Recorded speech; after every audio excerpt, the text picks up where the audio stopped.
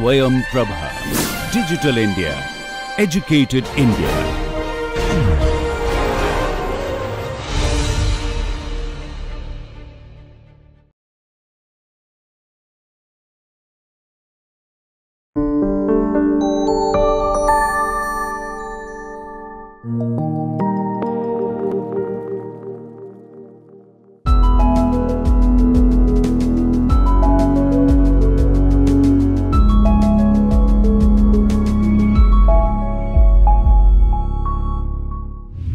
In this particular session, we will talk about the delegation and empowerment. Whenever we want to create the effective team with our efficient leadership styles, so then it becomes very important those who are the team members, right? They should also feel that they are empowered, they are having certain power, they should have a job satisfaction in the sense, they should have a inner motivation, intrinsic motivation, so that they can give their the best work, and naturally not only for the purpose of getting the work done, but also for the happiness is concerned of the overall team happiness. So we can also create the team happiness index. And for this purpose, this delegation and empowerment are the instruments, mechanisms which can be used. So, here we will talk about the delegation, importance of delegation, principles of effective delegation, empowerment, dimensions of empowerment, developing empowerment, relation in empowerment and the empowered delegation, and as usual we will be discussing the research paper, case study, book recommendations and references are there. So, delegation is a relatively simple way for leaders when we understand the delegation to free themselves of time consuming course, to give followers developmental opportunities, to increase the number of tasks accomplished by the work group, team or committee is there. So, here whenever we are talking about the delegation, right. So, it is the what a leader gains out of this delegation. The leader gains, that is a time consuming course, that is he is getting the time, because a certain task which can be performed by the subordinates, then if he delegates them, then he is free for the doing the next level jobs. To give the followers developmental opportunities, and as that particular job has been given to the other employee or other colleagues or the team members basically here, then in that case they also get the developmental opportunities, and that will be a sort of the on the job training, right, and that is also beneficial for the team members, followers, and leader also getting the time benefits for this doing this particular job. To increase the number of tasks accomplished by the work group, team or the committee are concerned, right. So, therefore, in that case this is becoming the task which has been accomplished, that will be done fast, because the all are contributing the work, right. So, therefore, it is not a single hand contribution, rather than it is the collective hands contribution, and therefore, the number of tasks accomplished will be more, and the group, team and the committee all will be getting benefited. Delegation gives the responsibility for decisions to those individuals most likely to be affected by or to implement the decision is there. So, another benefit of delegation is to give the decisions to those individuals, right, and most likely to be to be affected by to implement the decision is there. So, delegation is more concerned with the autonomy, responsibility and follower development than with the participation is concerned. Research has shown that leaders who delegate authority more frequently often have higher performing businesses, right, and therefore, in that case it is becoming the most important thing, that is the how these high performance businesses have been done. However, followers are not necessarily happier when their leaders frequently delegate the task, right. So, here it is also many times it is also been seen that is though there are these advantages, but the followers are not happy, because there are two reasons. So, one is that is getting the additional job which they do not want to do. Second is that there is no developmental motivation, that is I should learn these different jobs are there. So, therefore, in that case that is the here the followers are not becoming the happy as per the studies are concerned. Always but for the leaders, those who are having this type of the delegation, they are getting the higher performing businesses, right, and they get the opportunities because of, as I mentioned in the previous slide, that is they are able to accomplish that particular goals. Maintained that it was due to subordinates who felt they were not delegated the authority needed to accomplish the delegated task, monitored too closely, or delegated only tasks leaders did not want to do. So, therefore, many times this the followers, right, they felt that is they are not delegated the authority, you know, whatever is needed to accomplish that particular task is concerned, and they are monitored too closely, and therefore they are delegated. So, what happens? Job is given, but naturally in delegation, one thing we have to keep in mind, the responsibility is remaining with the leaders, and therefore leader monitors too closely, because ultimately in the delegated task, if something goes wrong, who will be responsible? It is the leader will be responsible and not the team member who has been given that task. So, this particular worry makes the leader to be conscious and active, and therefore, in that case that leader he will be monitoring and having the close watch on the subordinate or follower. So, therefore, in that case also that is the task is delegated, but there is an additional monitoring is there, or delegated only task which leaders did not want to do, or such tasks will be there which are complex in nature or may not be the liking of the leader, and therefore, in that case the leaders did not want to do. Wilcox's 1982 study showed that leaders who delegated skillfully had more satisfied followers than who did not delegate. Right. So, therefore, in that case here that is the those who are delegated skillfully, right. So, then in that case the followers are more happy and satisfied, right, as compared to those who did not delegate. So, from this slide what we understand, that is balance is required. The nature of task, followers willingness, followers capability to do, the leaders monitoring abilities, right, because the that is otherwise that will be additional supervision, right. So, therefore, the followers may not like that, right, but leaders will be of course by delegation they are accomplishing more tasks. So, they are getting the more opportunities for the higher performance businesses are concerned. So, following are the ideas given by the H.L. Taylor 1989 about why delegating is important. So, delegation frees time for other activities. So, leaders typically have so many different responsibilities that they invariably must delegate some of them to others, right. So, therefore, in that case different responsibilities will be there, right, where they have to give these responsibilities, right.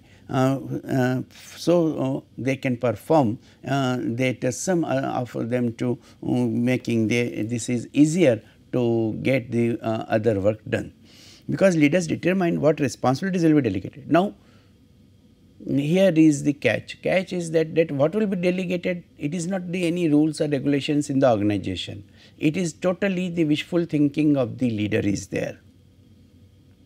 The process is one by which leaders can ensure that their time is allocated most judiciously to meet the group needs are there.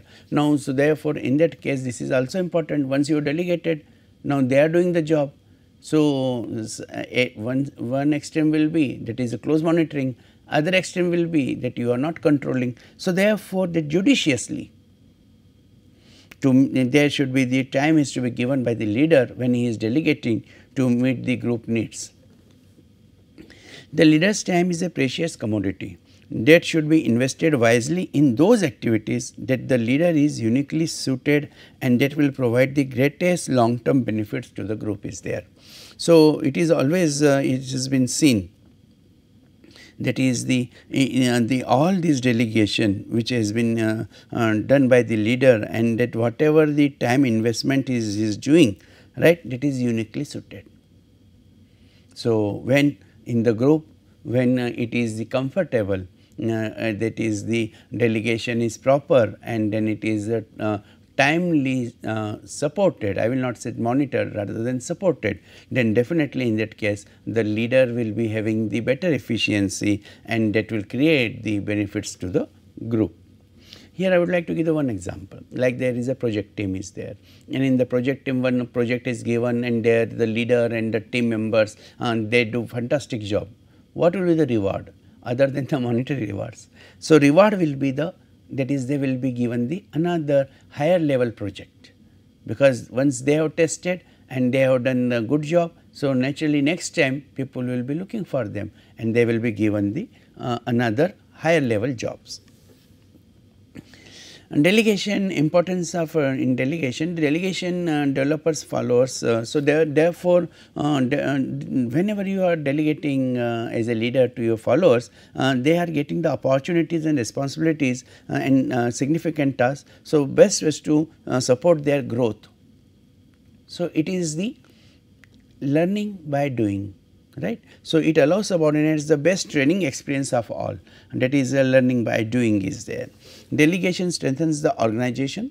Delegation sends an organizational signal that the subordinates are trusted. Because otherwise what happens, the leader says no, I will do my job only. He is not allowing to team members to do the any next level job, right, because the delegation is given by the leader of his own task, and so naturally it is a next level tasks are there. So, when you are delegating these tasks to the your follower, so it shows the trust is there, right, and it also shows the commitment of the leader towards the followers. So, commitment of the delegates is there. It improves the decision making skills, right. It delegates because in that case he is able to have the more experience in decision making. Delegation also foster work integration by manager coordination is there. So, that managers coordination, that will be also improved. So, but we have to learn, that is how this delegation is to be done judiciously, ineffectively. Otherwise, as we have seen that there is the importance of the delegation, but it is to be done judiciously. So, what we mean by the judiciously delegation? And deciding when to delegate, ask the following question: do subordinates have the necessary or superior information or expertise? So, that the competency of the supervisor is depending upon, that is he is able to judge whether the subordinate will be able to do or not that particular task. So, is the commitment of the subordinate critical to successful implementation? So, he is not doing this job because the boss is given. He is taking this particular task job, delegated task to develop himself, that is I am getting this opportunity to do this new task. So, he develops the expertise in that and create the better future. Will subordinates capabilities be expanded by this assignment? And therefore, there are two terms here I would like to share. One is job enlargement, other is job enrichment. Job enlargement means it is not increasing the capabilities, but it is increasing the practice, that is all. But whenever we are talking about the job enrichment, and then in job enrichment it is the subordinates capabilities are there, and therefore, in that case whenever the subordinate is able to making these capabilities, expanding these capabilities, so definitely he will be happy. Do subordinates share with management and each other common values and perspectives are there? This is also very important. We have talked about the personality and leadership. So, in the follower and in team members, they are also having their own personality. So, like some will be having a personality like the horses. So, they are powerful, and they, whenever they have given the direction, they follow the direction, and they do it, right. Whenever we use the horse, we put the flip before the eyes, right, and therefore he gets the direction. So, in addition to the that eyesightness, he is having the vision also, he gets the vision. So, there will be, so therefore, do the subordinates share that value system? Personality is same, because there should be the common values and perspectives between the leader, members, team and organization. Is there sufficient time to do an effective job of delegating? So, therefore, whether that subordinate is having that particular sufficient time. So, if answer is yes, then they do delegate. Now, this is a very important slide and interesting also.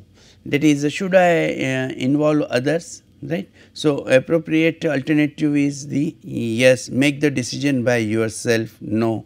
Should I direct my subordinates to form a group, right? And therefore, in that case, if the answer is no, then we will go for the self management teams. So, therefore, consult with others by make a decision by yourself, or should I delegate decision making authority to the group, right. So, if you say yes, so it means there is a self management team is there. If answer is no, consult with the team, but makes a decision by yourself. So, therefore, this step is to be taken. Should I participate in the group? And that is the yes, then self management, it will be a self management team. If answer is no, let the team decide, right. So, therefore, in that case, it is the whenever we want that no, that is the in these particular questions from 1 to 4, if it is the answer is yes, so then it will be self managed teams, and if the answer is no, then in that case the it is the collective decision is to be taken, that is the let the team decide, means everybody is involved. In self management team, it is the more delegation is there, but whenever we are saying no, then in that case it will be the whole team will be decide, every member will be consulted. How to delegate? Begin with the end in mind, and what will be the result? Delegate completely. So, means let them take the decisions, there is no issue is there. Allow participation in the delegation of assignments. Establish the parity between authority and responsibility. Work within the organization structure, provide the adequate support for the delegated task. Focus accountability on results, delegate the consistently and avoid upward delegation. Now you see and that is nothing like a upward delegation, right. So, therefore, whenever we are talking about the delegation, so delegation will be always will be given from the top to bottom. So, here it will go from top to bottom, while in the case whenever we go for this particular delegation, right, it will be always the boss will delegate to the subordinates is there, right. And in the case it will be go like this, right. So, direction will be delegation direction will be like this, it will be never like this. So, therefore, in that case whenever we are talking about the delegate the consistently, right, and avoid the upward delegation. So, always so it will go this is right, and this is wrong. So, it will not be the upward direction, it will be the downward direction will be there. And whenever you are going for this the downward direction, right. So, it means that is the responsibility remains with the boss, right, authority is given to the subordinates. So, that clarity will be there with the downward delegation, and here you can also decide, that is you means as a leader can decide how to make the delegation, to whom to make the delegation. Now, a question arises, when we have to give the delegation. Subordinates have the needed information, so he is having that competency, commitment is crucial, so that the job will be given, then he will be able to do and deliver timely, right. Subordinates capabilities will be expanded and the common values are shared and sufficient time is available. So, this will be the when. to whom involve no one, right. Consult with other individuals but decide alone. Consult with a team but decide alone. Let the team decide. Participate as a member of the team is there. So, therefore, in that case that is the decision making process is the many times is to be with the who is having the responsibility. This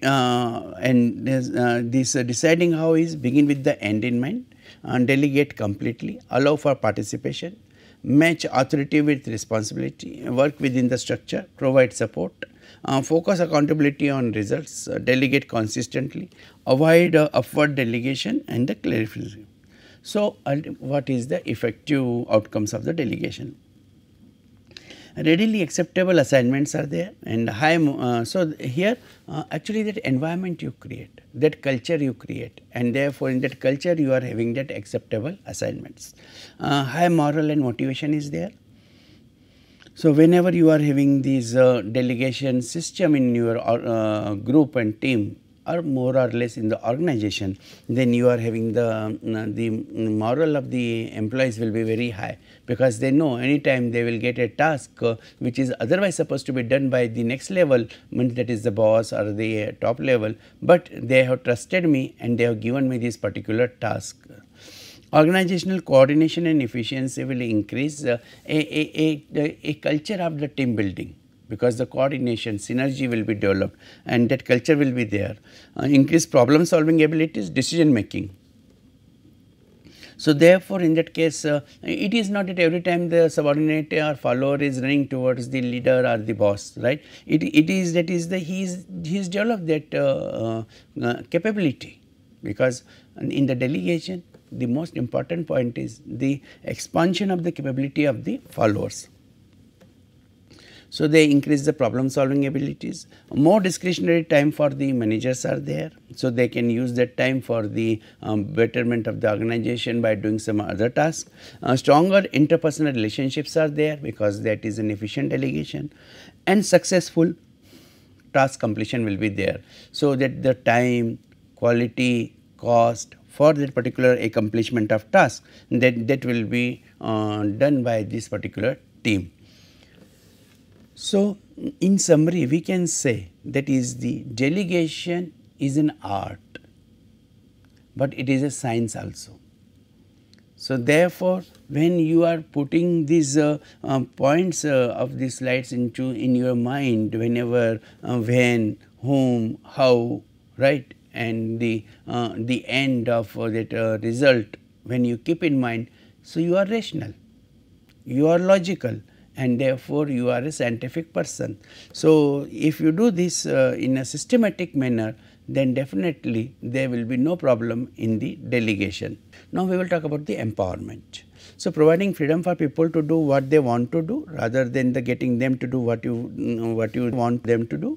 And the empowerment is having two components, that is they must delegate the leadership as we have, and the decision making down to the lowest level, which we have seen, and the equipping followers is there. So, making the followers the fully equipped.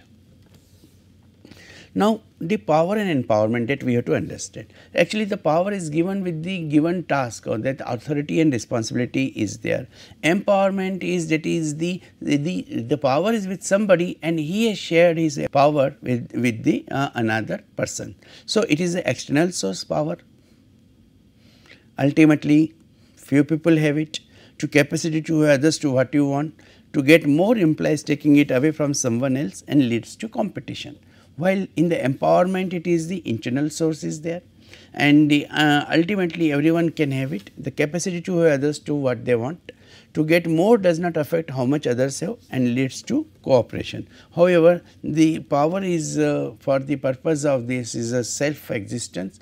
Empowerment is about the purpose of the cooperative existence, that is the leader's existence also and the follower's existence also. Now, in the dimensions of empowerment, it is a self-efficacy, a sense of personal competence, that is how much do you have and how much you believe in, trust in your competency. Self-determination is there, a sense of personal choice is there, personal consequences having the impact, what will be the impact is there, meaning, sense of value in activity, and the trust is there, a sense of security. So, for the developing the empowerment, how to develop, create a picture of a desired future, right, and use the word pictures and emotional pictures to describe the vision is there. Identify the actions that will lead to a vision, establish the SMART, specific, measurable, aligned, realistic and time bounded goals, right. So, goals are to be very specific, goals are to be measurable, goals are to be aligned with the organizational goals and the group goals, team goals, and the realistic is to be there. It should not be the non-achievable, it should be achievable and time bounded, and therefore, in that case it is to be accomplished within the time. To associate the vision with the personal values, and therefore, in that case this will be the always whatever the personal values are there, that will be covered along with this particular developing this a clear cut vision is there. So, personal values are to be part of that, otherwise that vision will be impossible to attain. Provide opportunities to foster personal mastery. Break big tasks in small and assign one at a time. Assign simple tasks before difficult ones. Highlights and celebrate the small achievements. Gradually expand job responsibilities to solve the problems are there. And therefore, here we talk about that is the how these job responsibilities that will be creating these solutions are there. Model the correct or successful behavior, demonstrate successful task accomplishment, point out other people who have succeeded, and these facilitate the interaction with other role models. Find a coach and establish the mentor relationship and associate the vision with the personal values. And the support is there, therefore indicate praise, encourage, express approval for and reassure. Send note of praise to family members and co-workers. Foster informal social activities to build the cohesion. Then they suppress you less closely and provide times like is there, and the organizer recognition ceremony is there. So, arouse the positive emotions, foster activities to encourage friendship formation, periodically send light hearted messages, use superlatives, adjectives in giving feedbacks, highlight link in personal and organizational goals, and foster the attributes of recreation in work. Provide all task relevant information, technical, cross functional and information from its sources there. Always we have to provide the resources to the followers, so that in that case they will be able to do the job, that is main machine, material, money, method and minutes are there, that is the time is there, manpower is to be properly trained, the technological machinery is to be provided, and the communication channels that should be provided, so that the if they find any problem at any time they can easily communicate. Connect to the outcomes is there, that is what will be the outcome ultimately, why all these functions are performed. These performances are performed to the for the outcomes which will be enhancing the managerial effectiveness and organizational effectiveness.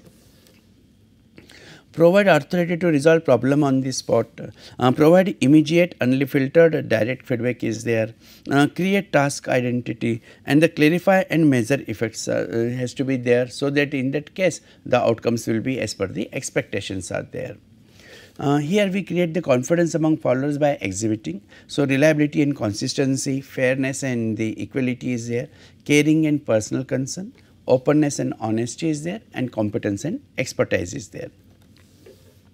So, finally, we come to the relationship in empowerment and empower delegation. So, these will be the guidelines for the empowering, which we have discussed in the previous slide in summary, right. And here will be the delegation principles which will be connected. So, whenever we are connecting the guidelines of empowering, right, and then the delegation principles which both we have discussed earlier, and that will be making the empower the delegation is there. So, whenever we are giving the empowerment of this delegation, then the person will be having the experienced empowerment, and here the personal consequences and the meaningful and the trust is very important. So, why all this? that is the empowering and the delegation, because the desired outcomes are there. Here I would like to focus. These points we already discussed, these 4 blocks we have discussed earlier. So now finally I will discuss the desired outcomes. So that is increasing the productivity, psychological and physical health, proactivity and innovativeness, persistence in work, trustworthiness in the atmosphere that will be created, so that the organization the citizenship that will be strong, interpersonal effectiveness is there, intrinsic motivation and the high moral and the commitment is there, and as a result of which there will be the, whenever we are having this empowering and delegation culture in the organization, and that will give the desired outcomes are there. As usual, this is the research paper that is about the delegation outcomes, perceptions of leaders and followers satisfaction, and as different studies have been mentioned. So, we have to go for these different research papers, and this is the case study, minding this chore, right. And by going through this case study, you will be able to answer these questions. To empowerment were violated by the K. Hoffman, by Ruth Cummings. You can do as a new assignment also. What guidelines related to delegation were violated by homework by this Ken Hoffman, by the Ruth Cummings is there. So, please go through this case study and these answers these questions, and on basis of that you will be able to understand the practical implication of this particular empowerment and delegation is there. And this is the book which is recommended. Empowerment takes more than a minute, right, and therefore, in that case how to make your team more empowered by the delegation and achieving the task of this particular higher performance objectives and goals of the businesses. So, these are the references which you can refer for your further studies, and for also the references for this particular material, right. So, thank you very much.